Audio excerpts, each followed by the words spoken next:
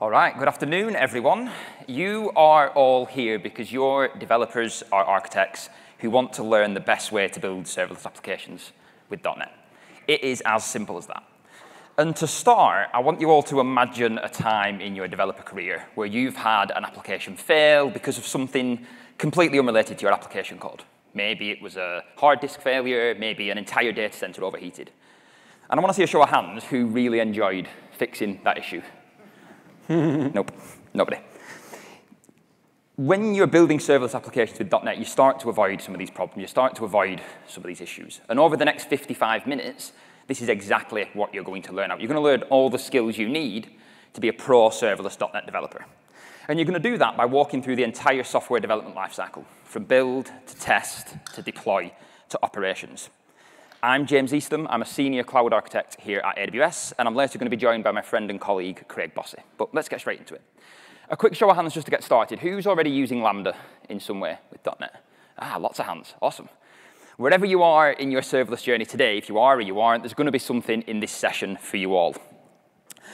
And one of the important things as you start working with Lambda is that there can be quite a few ways that Lambda is different to how you might be used to building applications. So let's just start by looking through some of them things.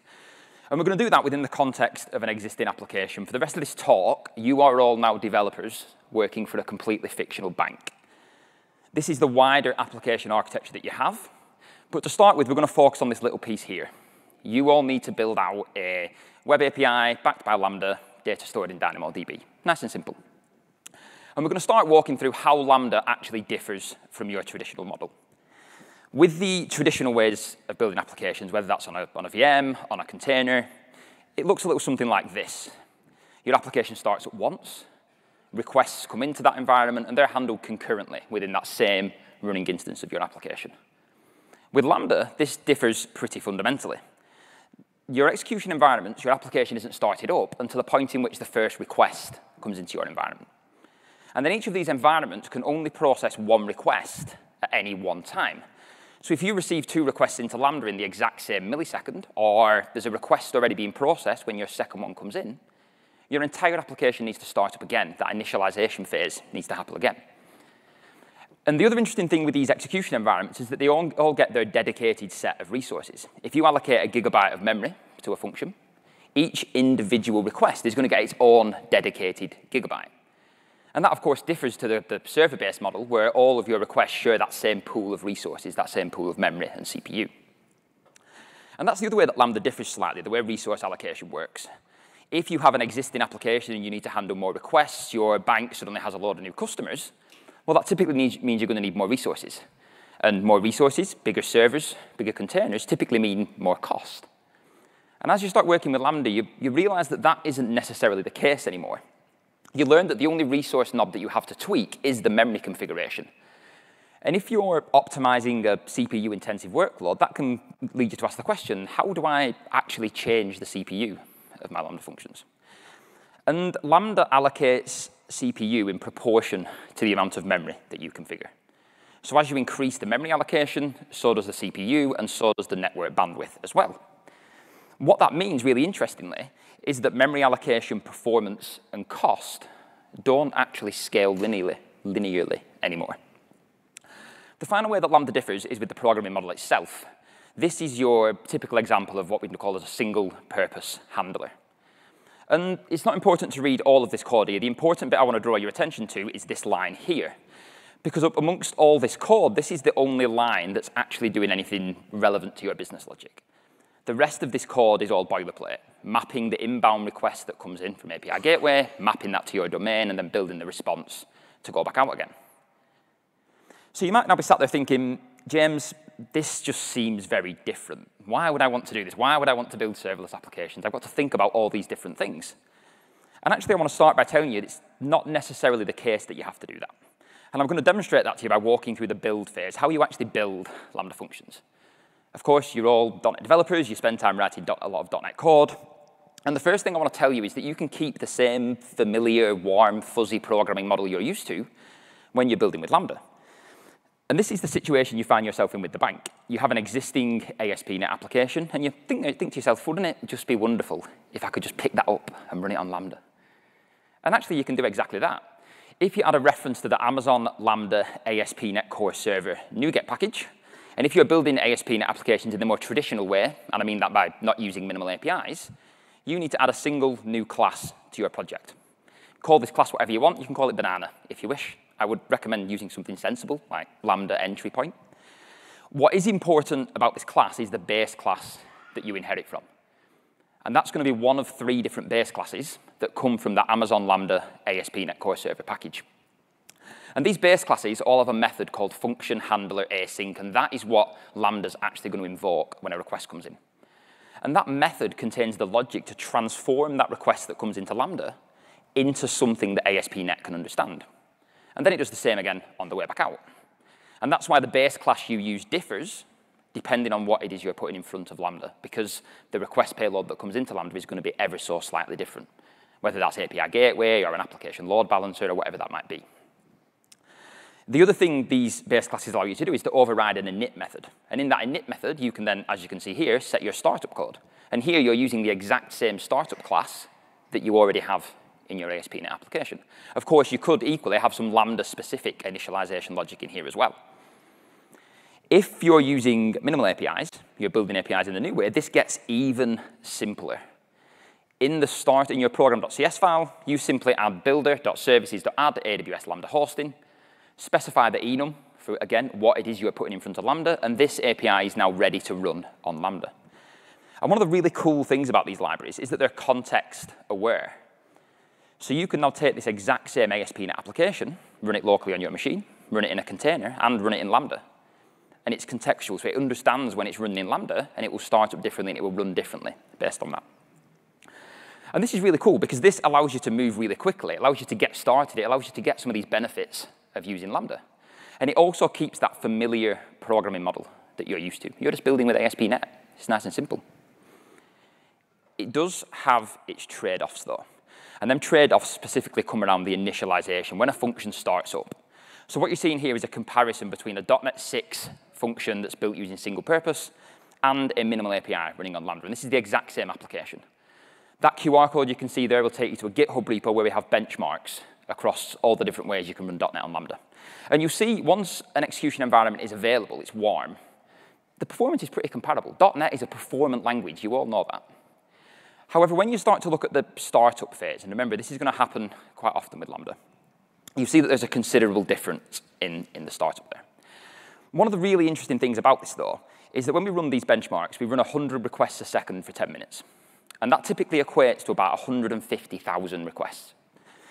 When you're running minimal APIs on Lambda, typically that's about 90 cold starts.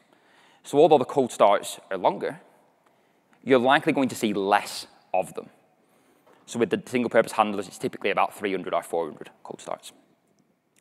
But actually, with your banking application, this isn't quite what you need. You need something slightly more performant. You want to do this. You want to keep this familiar programming model, but you don't want to use ASP.NET. So what do you do now? This is where I want to introduce the Lambda annotations framework. Who's used Lambda annotations framework, actually? Who's heard of it or used it? A few hands. OK, awesome. So let's revisit that same example you had earlier, the single-purpose handler where you've got a single line of code for actually doing any business logic. And if I just click my fingers there, this is the exact same application written using Lambda annotations. And you see now this is simple. It's focused purely on your business logic. All it is a method, and you've got these 2 attributes added to your method. The first one, Lambda function, that tells Lambda annotations that this method is going to be its own independent Lambda function. And this allows you to have multiple functions defined in the same code file, like you would with a controller class if you were building with ASP.NET. And then that second attribute, HTTP API, tells you that you're going to put an API in front of this Lambda function. This works using .NET source generators. So at compile time, Lambda annotations looks for these attributes, and it will actually generate all of that boilerplate code at compile time. So it's all still there. It all still exists. You just don't need to worry about it anymore. We generate that for you. This also allows you to use dependency injection in Lambda. Your familiar startup.cs file lives on. Yay. You can then annotate that with Lambda startup, and the same thing happens. When you compile the code, then source generator is going to generate all the wiring to actually allow you to use dependency injection with Lambda. A word of warning with that, though. Just because you have access to dependency injection doesn't mean you should add a whole bunch of dependencies to your app, to your startup. Because any work you do in your startup phase is going to directly impact that cold start time. And that's typically why you see ASP.NET having slightly longer cold starts than not, because you've got to start up ASP.NET. One of the beauties of Lambda, though, is it allows you to optimize really specifically. So this is where you start with this banking application. You run ASP.NET on Lambda behind API gateway. You have all your endpoints routing to that same function, and that starts off OK. And then you actually realize that for 9 of your endpoints, of the 10 endpoints on your API, they all are OK with the startup of ASP.NET. One of the cool things you can then do is start to optimize exactly where you need to. So you can use the routing at the API gateway level to maybe break out one of your endpoints. Maybe your endpoint for getting the account details is running slightly separately. Then you can optimize that differently. And you can then ask yourself the question, what exactly is it I want to optimize for? Is it latency? Is it pure performance? Do I have different resource requirements or different security requirements? And then you can break that out into a separate function. And maybe for the majority of your endpoints, you can run ASP.NET. It's completely OK to run ASP.NET on Lambda, to run multiple endpoints in the same Lambda function, a Lambda lith, as that's commonly known. Because like I say, although your cold starts might be lower, you will actually see less of them typically. And if you're interested in learning more about building low latency event-driven applications with .NET, then I'd really recommend going to check out session SVS308 later this week. That's with Marcia and Tim from AWS, and then Brenner from Second Dinner. And Second Dinner built a #1 rated mobile game using entirely serverless and .NET. So it can be performant. You can use it in production. So now you're in a really, really cool place as developers, because you've got this ability to either use ASP.NET where it's familiar, and then you can break out specific endpoints to optimize them exactly where you need to. And after running this for production in a couple of weeks, you're happy mostly, but you're still seeing a couple of issues, a couple of challenges around latency. And this is where I want to hand over to Craig to talk to you more about observability and instrumenting your .NET Lambda functions. Thank you, James. So now you have gained the benefits of reliability, scalability, and resilience that come with running your applications on serverless. But if there are errors or performance issues in your application, how do you track them down? What if I told you that it's easy to overcome these challenges, and we have standard tools and processes that will help you avoid contentious situations like the one you see here? My name is Craig Bossy, and I am a solutions architect here at AWS and a fellow .NET and serverless aficionado. Let's talk observability. Let's go back to that banking application that we were talking about before. When your user interacts with the system, they may call an API to submit some information about a loan, which calls a Lambda function, which may call a downstream API with another Lambda function and maybe updates a DynamoDB table. Then when it's done, it sends a message to an event bridge bus, and that triggers a step function, which runs a whole bunch of Lambda functions to create some forms for that borrower to fill out. When that's all done, it queues up a message, which will ultimately be sent out as an email to the user to fill them out. Well, this simplified process has like 12 components in it. In real life, you'll probably have a lot more. Because of this decoupled nature of serverless applications, it's extra important to know what's going on inside your system. And observability is that ability for you to understand the internal state of your application. When you're running monolithic applications on-prem, it might be easy to track down issues because everything is concentrated into just 1 or 2 big code bases. With serverless, it's definitely going to be different. Not necessarily more difficult, though. And when we talk about observability, you're going to hear us talk about the 3 pillars. These are tracing, logging, and metrics. And these are critical to the understanding the performance of your serverless applications. And before kind of going into the weeds here, I want to let you know preemptively that it's going to be really easy for you to implement observability in your Lambda functions. Power Tools for AWS Lambda, .NET, is a set of libraries distributed by NuGet that are designed to help you better operate your Lambda functions. They have simple patterns to help you implement observability best practices in your functions without having to fill up your code base with boilerplate or making a roll your own observability solution. And Power Tools for .NET also extend beyond observability into things like item potency and parameters. So if you're working on any serverless application, I recommend you check them out. And power tools are really simple to configure. After you've installed the NuGet packages, you can either configure them directly in code, or you can more commonly use environment variables. And you can see here that there are parameters for logging, tracing, and metrics that control things like whether or not to collect the incoming event, to the sample rate for your metrics, and the metric namespace. And this is especially useful when we're talking about serverless, because when you use infrastructure as code, you can uniformly apply observability configurations to all of the Lambda functions in your serverless application. And now we're going to look and see how power tools are going to make both your code and your life a lot simpler. Wouldn't it be convenient if you could just track a single user's request throughout your entire system? Maybe some of these independent components could somehow be correlated and be aware of each other. That is where tracing comes in. In AWS, X-Ray is a service used for distributed tracing. When a user makes a request, then a trace ID is generated, for instance, when they call an API gateway.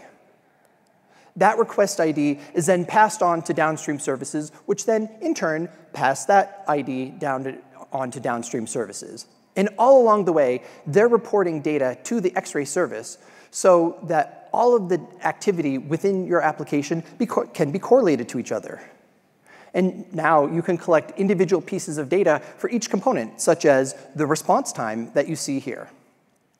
But for the X-Ray service to be able to report data for the entire application, you need to make sure that ID is passed on correctly to each service. And not every service handles that the same way. And you're probably thinking, well, that means it's just more complications to deal with.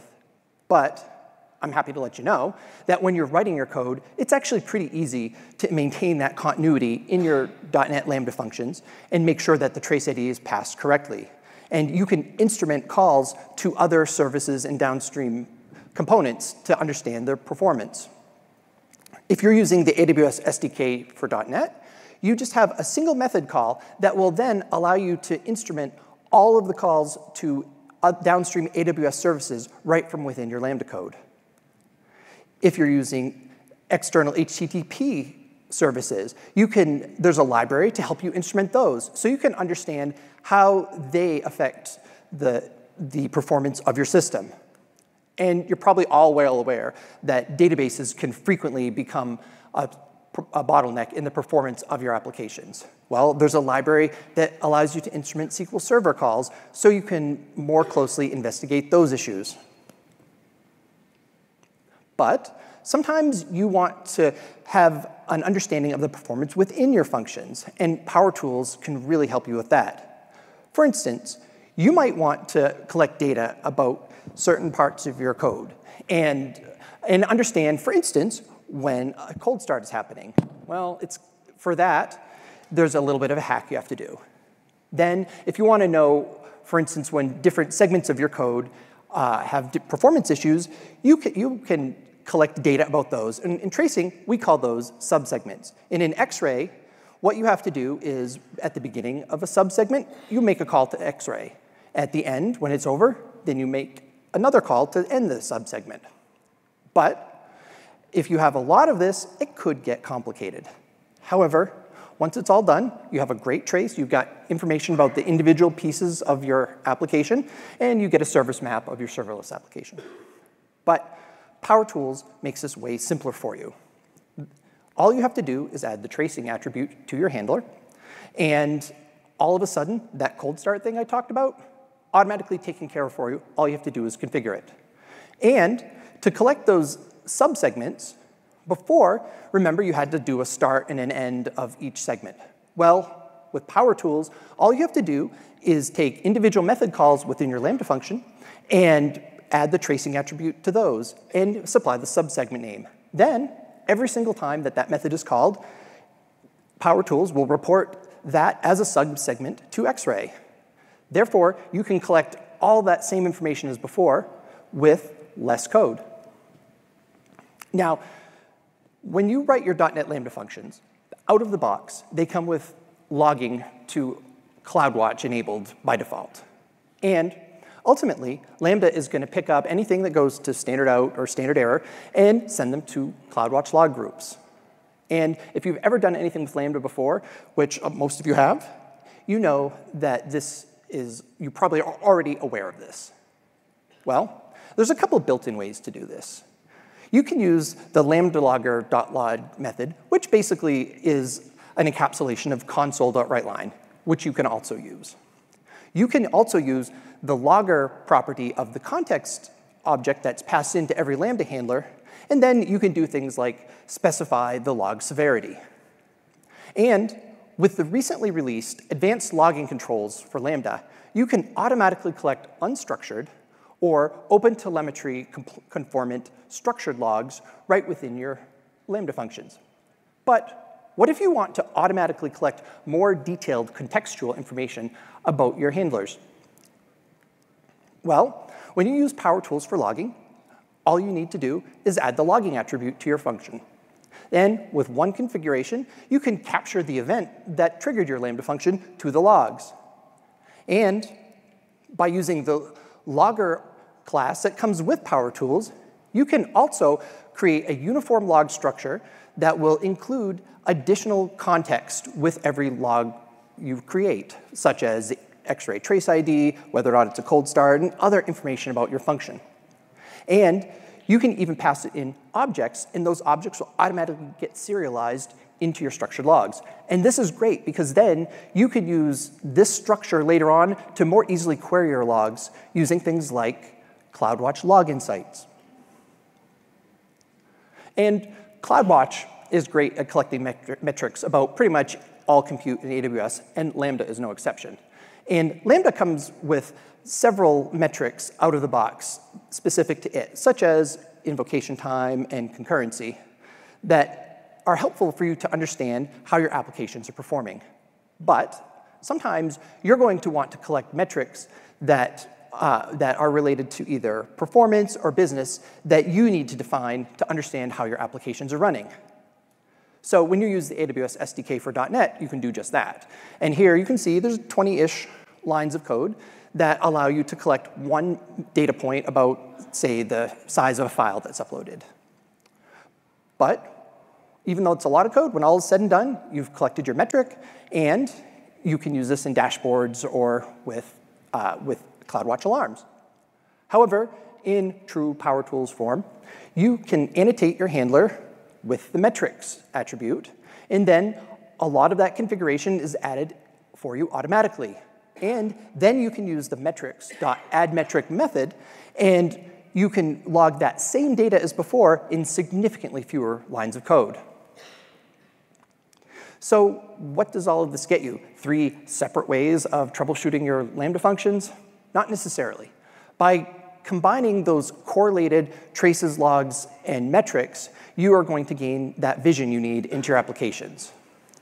You can see a map of a large portion of your application and look at individual requests down to the one user's activity.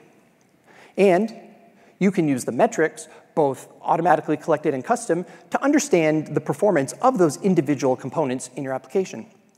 And then you can use those correlated logs so that you can better understand what's going on deep in your Lambda functions.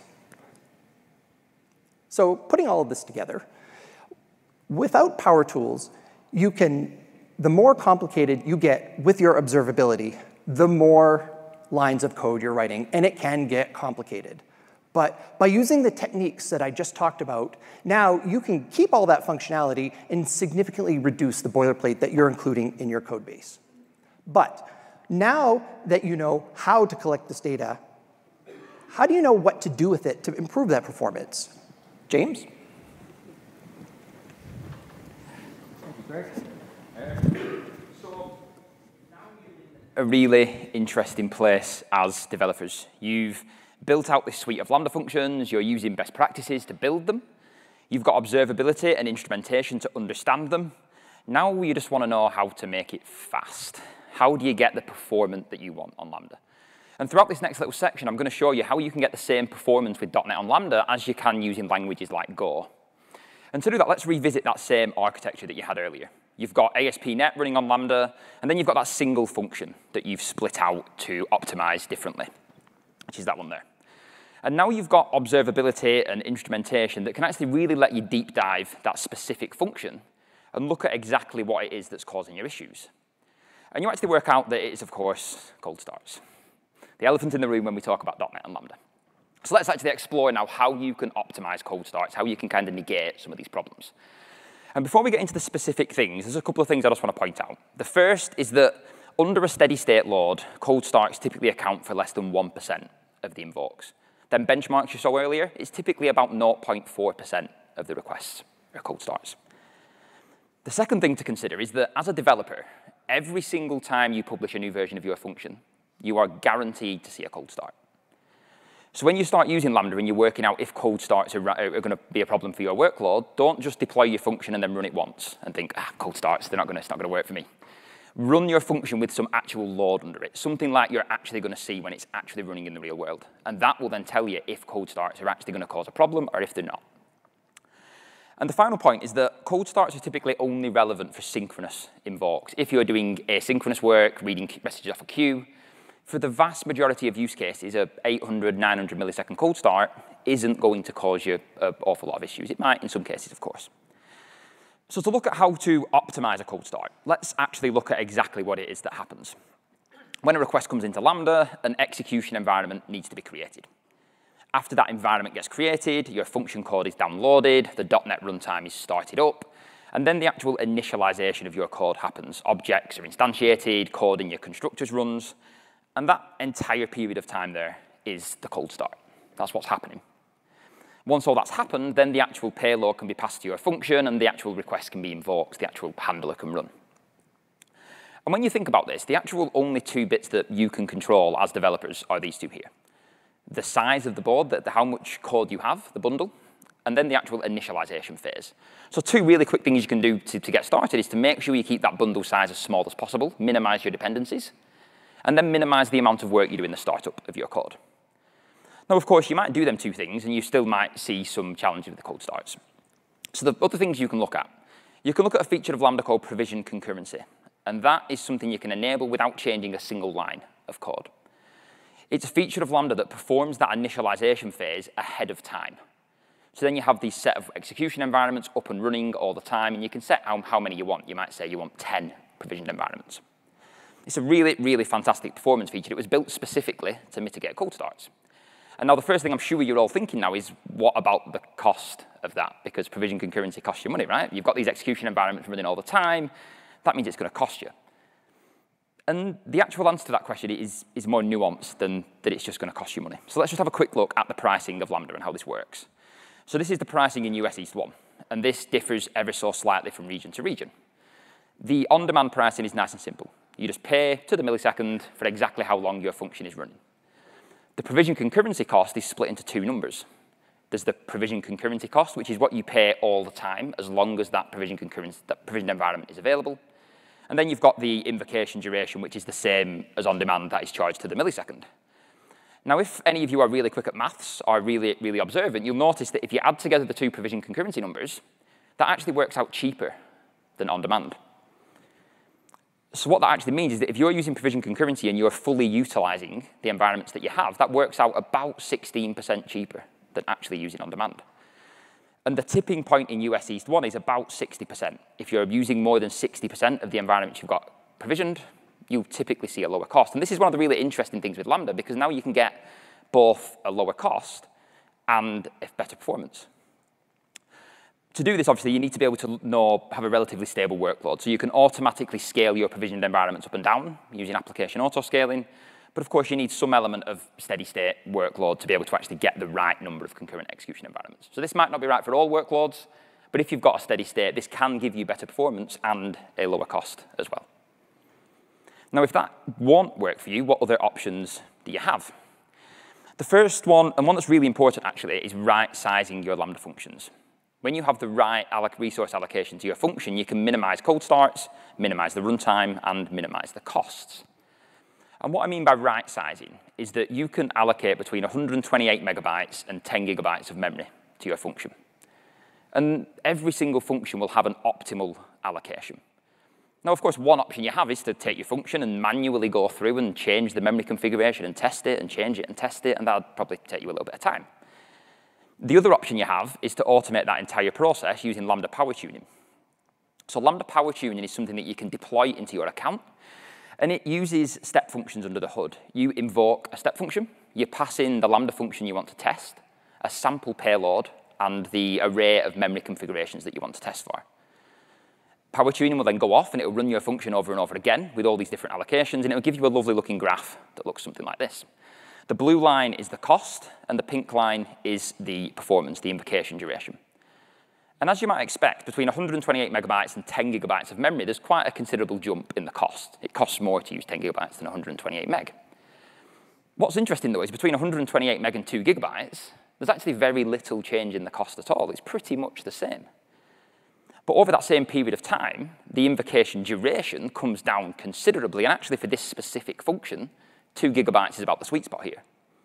So the point here is don't be like me when I first started using Lambda and just think, well, 128 megabytes is going to be cheap because it's the cheapest per millisecond, so therefore I'll just use that. Actually look at your specific workload. Use tools like power tuning to work out what is the sweet spot. Typically for .NET, a gigabyte is about the place to start. So if you start there and then optimize out from there, you typically get the best performance. Now, of course, once you've done this and you've got the right memory allocation, the performance still might not be fast enough.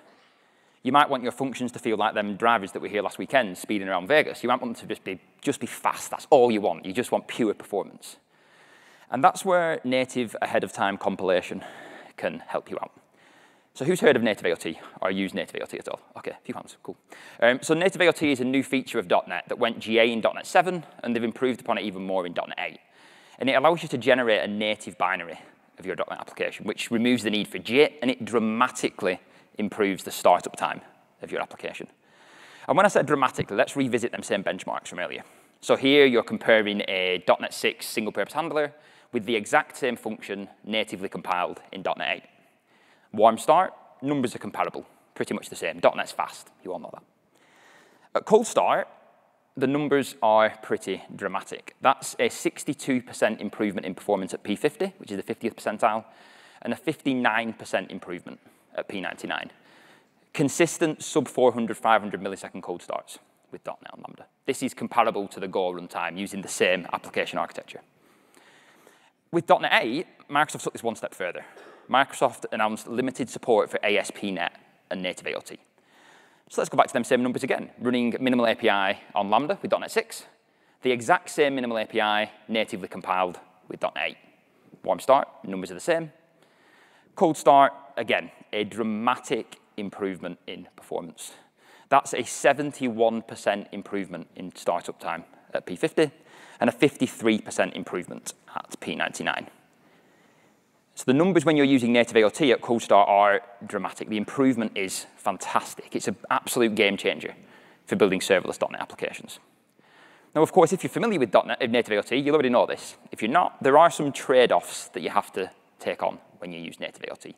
So let's actually explore how you turn on native AOT with Lambda and what the trade-offs actually are that you have to deal with. The first thing you'll need to do is make sure that the assembly, the executable that you generate, is called Bootstrap. So typically when you're using Lambda, a native AOT with Lambda, you'll need to use a custom runtime. And the way custom runtimes in Lambda work is that they just look for a file called Bootstrap, and they just execute that file. So the binary that you generate will need to be called Bootstrap. And then you need to make sure you set the publish AOT flag to true. This tells the .NET compiler to actually natively compile this .NET application. Now, one of the trade-offs that you have with native AOT is that you need to compile your application on the same operating system and processor architecture that it's going to run on when it's running. So how many people are using Amazon Linux 2 or Amazon Linux 2023 as their development machines? Nope, nobody. That's a thought. So what does that mean? How do you then compile your Lambda functions to run on Amazon Linux 2, because that's what Lambda uses under the hood, when you're not actually using it? We've actually built this into the .NET Lambda tooling. So if you're using the Lambda CLI for .NET and you're using either of these two commands to package or deploy your function, this functionality is built in. The CLI tooling will look for that publish AOT flag, and if it detects it, it'll download a Docker image of Amazon Linux 2. It'll compile your application inside that running Docker container, and then spit the executable back out onto your local file system. And if you would then go and run that executable, of course it would fail because you're not using Amazon Linux 2. So that's one challenge we've got around. We can now compile our code on the right OS. The next challenge you've got is that if you're using a custom runtime, that the .NET runtime isn't there. It doesn't exist. This is just an empty Lambda environment. So you actually need to bootstrap the .NET runtime yourself. So if you're using native AOT with Lambda, you'll need to add a static main method to your application. That's the entry point that executable is going to use. And inside that static main method, you'll need to make sure that you bootstrap the Lambda runtime. And you can see that there using the lambda bootstrap builder.create method. You pass in the handler that you're going to use, and then you pass in the serializer that you want to use to do that. Now, of course, this is more boilerplate code that you need to work with. You need to add this when you're using native AOT. If you're not using native AOT, you need to get rid of it. It's a lot for you to think about, right? Unless you're using Lambda annotations framework. Because Lambda annotations, as of about 3 weeks ago, has a new Lambda global properties attribute. And in that attribute, you can set the generate main property to true. And what this will do at compile time is use source generators to actually automatically generate that static main method that you've just seen, which means you don't need to worry about adding that boilerplate code either. That code you can see there is completely ready to run on Lambda, natively compiled. That is ready to go. And one of the cool things about this is that it actually means you can move between different versions of .NET, between native AOT, not native AOT, without actually changing a single line of your application code. You might just switch this flag from true to false. You might change the publish AOT in your project file. But actually, you don't really need to change a lot of your actual application code. Under the hood, this is what actually gets generated by Lambda annotations. Now, you don't really need to see all of this. What is important is this switch statement at the top here. So the static main method that gets generated uses a switch statement to determine which handler is going to be used. And what this allows you to do is to generate a single binary. You can have multiple Lambda functions defined in that same binary, and then deploy that to multiple different Lambda functions. And then you just need to set the annotations handler environment variable to determine which actual handler is going to be used. And we're going to improve upon this more next year to kind of make this simpler and better. The final thing you need to think about with native AOT is JSON serialization and deserialization. So when you use native AOT, a lot of the reflection-based functionality in .NET and the way the trimming works actually means that Newtonsoft JSON, system text JSON, they don't actually really work anymore. You can't just do JSON serializer, .serialize, or deserialize. So you need to make sure you're using source-generated serializers. This is a feature that came to .NET, I think it was .NET 5. And it allows you to generate the code required for manipulating JSON at compile time. So you add a new partial class to your project, much like earlier, you can call this whatever you want, banana, again, if you wish. I would recommend, again, using something sensible like custom serialization context. What is important is, again, the base class that you inherit from. So you inherit from the JSON serializer context class. That comes from the system text JSON namespace. And then you add some attributes to this class. And these attributes determine what objects you want to be available for JSON serialization and deserialization. So you'll see here, I've got two classes custom to my application code, the loan and the loan wrapper. And then I've got two objects that are actually custom to Lambda, the actual API gateway event payload that comes in. And you need to make sure you do this for every single class that you need to JSON serialize or deserialize. There's lots of good documentation on Microsoft's site about how to do source-generated serialization. The other important thing that's there for Lambda is that line at the top you can see there, that Lambda serializer attribute. So you actually need to tell the .NET runtime to use your source-generated serializer. So you need to make sure you set your Lambda serializer to be the source-generated Lambda JSON serializer, passing in your custom context as the type argument. And that's it. That is all there is to enabling native AOT on Lambda. Update the assembly name, set the publish AOT flag, make sure you're generating that static main method, and make sure you're handling JSON serialization and deserialization, and you can start to use the benefits of native AOT. Now, of course, going back to the architecture example from earlier, ASP.NET on Lambda might actually give you the right performance in a lot of use cases. So I'd recommend adding native AOT only where it's absolutely necessary because of these trade-offs that you need to add.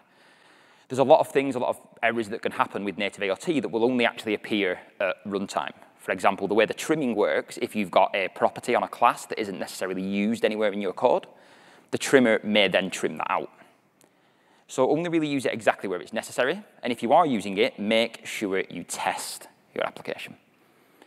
And testing with serverless applications does become a little bit different. Because typically serverless applications, as Craig demonstrated earlier, are using lots of native service integrations. You might have SQS, SNS, EventBridge. And you don't really want to be emulating all of these services locally and trying to end-to-end test your entire application locally, like you might do with a more typical ASP.NET SQL Server type application. So the common mantra with serverless is to unit test locally, test everything else against actual cloud resources. And what that means is that you might write a small number of unit tests to test kind of the core business functionality that you have. And then when it comes to running more robust tests, push them actually out into actual cloud resources. And I'm not going to spend too long on testing. I would point you towards XNT301 later this week with Drawer. Drawer is doing an entire session on testing cloud-native .NET applications. However, if you are using .NET and Lambda and you're using annotations framework, just make sure that you're writing your functions in a way that is testable. And annotations allows you to do that because you're using dependency injection. You can now mock things that are actually relevant to your function. So here you could inject a mock implementation of the iAccount repository, use that for your unit tests, push it out to the cloud, and run your actual integration tests against them actual cloud resources. So now that you've done all that, you're in an even better place as developers because you've got this well-defined, well-built Lambda functions. You've got observability and instrumentation. You've got the capability to get Go-like performance with your single-purpose handlers and really good performance with ASP.NET on Lambda. And now you just want to be able to ship it. And that's where I want to hand back over to Craig to talk to you about deploying .NET Lambda functions. Thank you, James. So now, as you can imagine, having all this awesome Lambda code doesn't really get you a whole lot if you don't have a way to actually get it to the cloud efficiently. So for the remainder of the time, let's explore how you can take your production-ready .NET serverless Lambda applications and get them into the cloud and run them as efficiently as possible. Once you've started to run your applications in the cloud, your thinking has to go beyond what server is this going to run on or what folder do I put this DLL in. And cloud-based serverless applications are highly distributed, event-based applications. They don't all live in the same process. They don't live in the same hardware, and frequently not even in the same data center. But that's all abstracted away from you. Your .NET-based serverless applications are going to have, of course, lots of Lambda functions. And it could have dozens or more, depending on the complexity of your application. But there's also going to be other services. For instance, supporting services like storage using S3 or DynamoDB, communication services like API Gateway or SQS, or security services like Cognito. There's a lot of stuff here. How do you manage it all? And the answer is infrastructure as code. To help you better understand how infrastructure as code can help you, let's look at a typical piece of a serverless .NET application in the context of our banking app. So in this example, you see a customer may upload a document which eventually ends up in an S3 bucket. That triggers a Lambda function, which does some processing on that document. And then when it's all done, it publishes to an SNS topic to notify downstream subscribers that it's all done.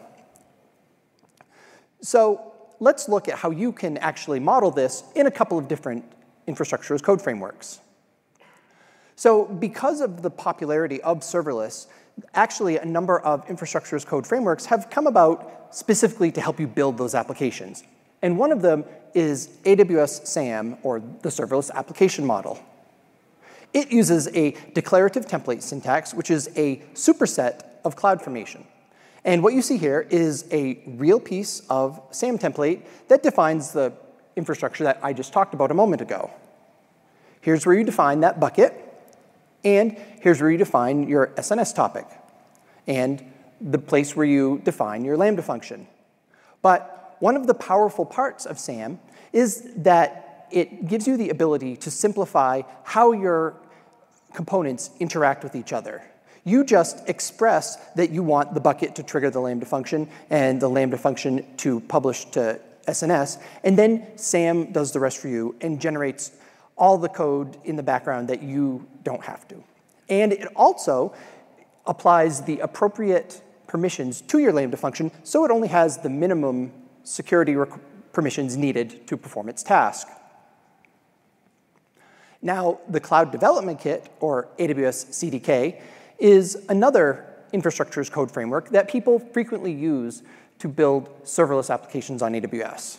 And one feature that stands out about CDK is that you can build your infrastructure as actual code using your favorite programming language. And my guess is that for most of you in this room, that would be C#. And this is a bit of C# that, again, defines the infrastructure that we've been talking about. You can see that we here instantiate an S3 bucket.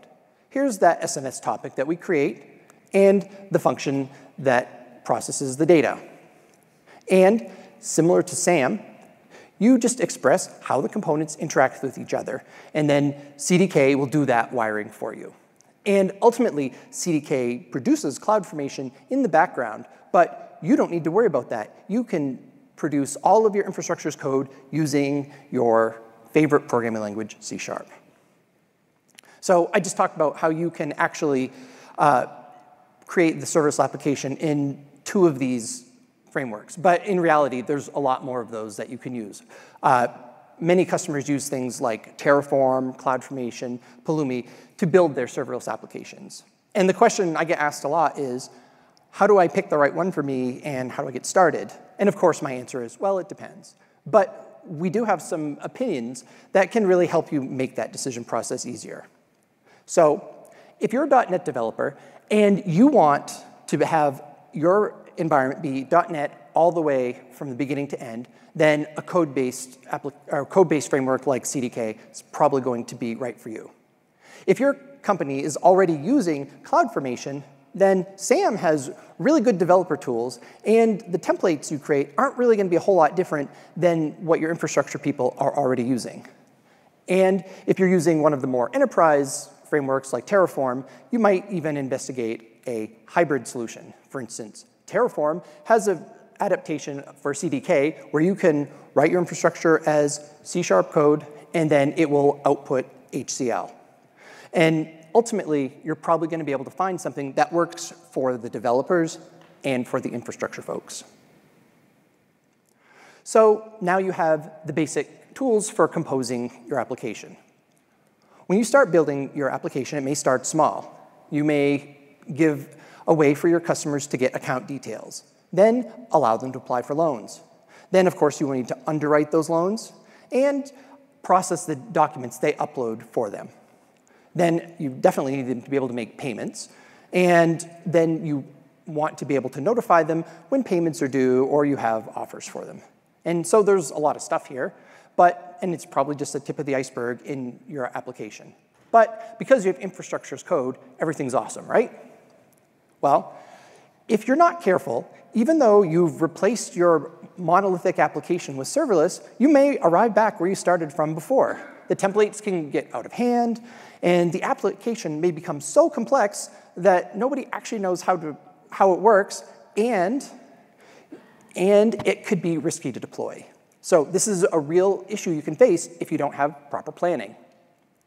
So you can make this more manageable by using a concept called domain-driven design. And that's a methodology that allows you to model software systems based on the business function or domain.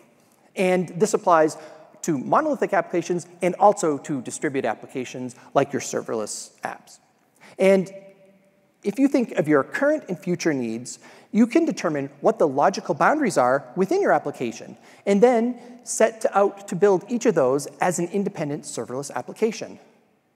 But don't go overboard. Just because you can slice and dice your serverless application to the nth degree doesn't mean you should. The key is to be sensible and practical and use those domain-driven design principles to make sure that each of those components and those serverless applications performs the right business function. But what's the recommendation for the proper size of a serverless application? And of course, there's no hard and fast rule, but if a serverless application spans more than one team or does two kind of unrelated things, then it's a really good candidate to split up.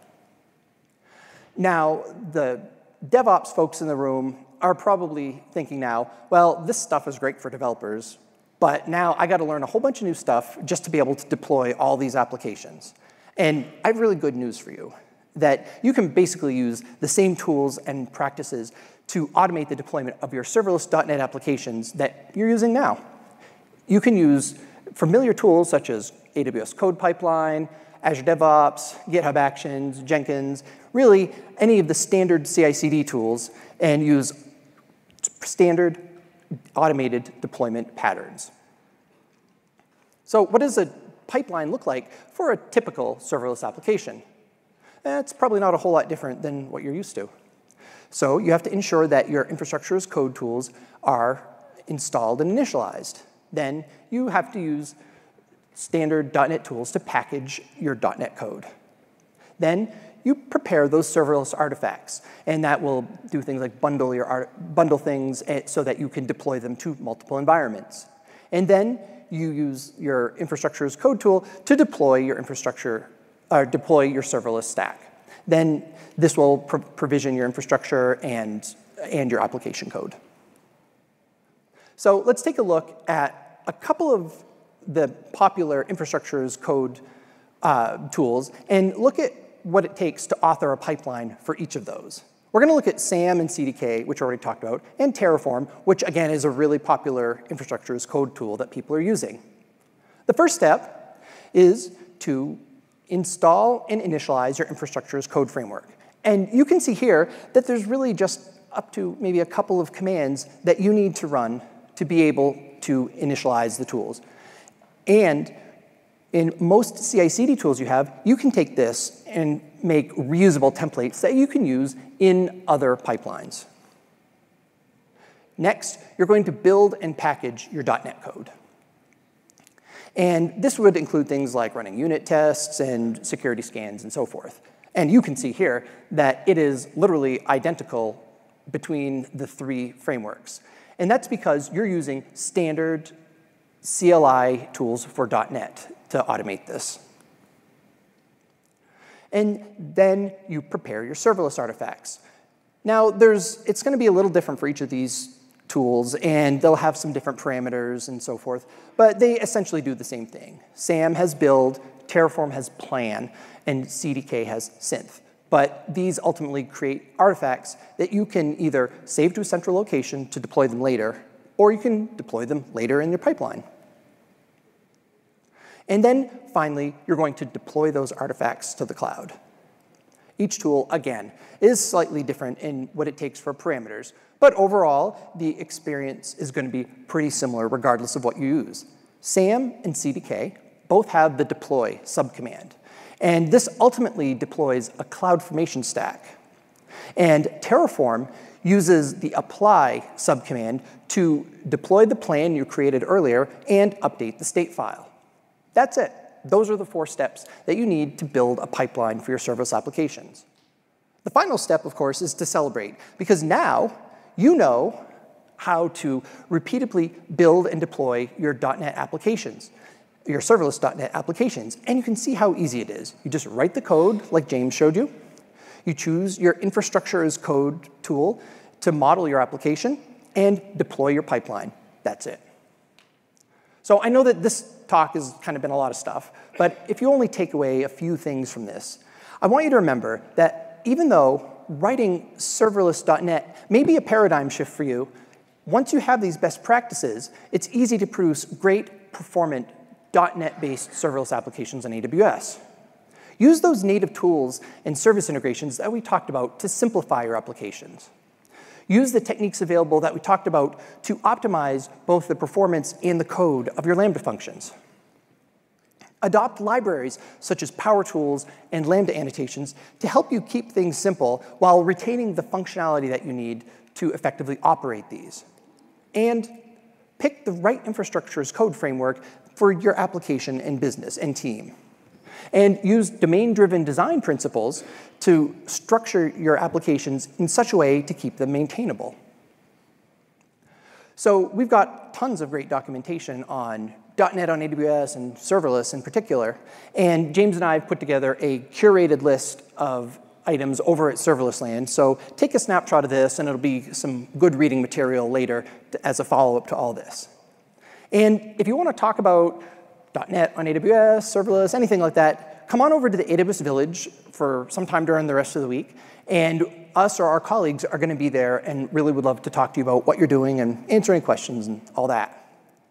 And finally, we're really passionate about helping you with your .NET on AWS. So it would be really great if you would fill out the survey in your app, and that feedback will help us make talks like this better in the future. And I'm happy to say that now all of you have the tools you need to effectively build production-ready .NET serverless-based applications and deploy them to AWS. So enjoy the rest of reInvent, and thanks for coming to see us today.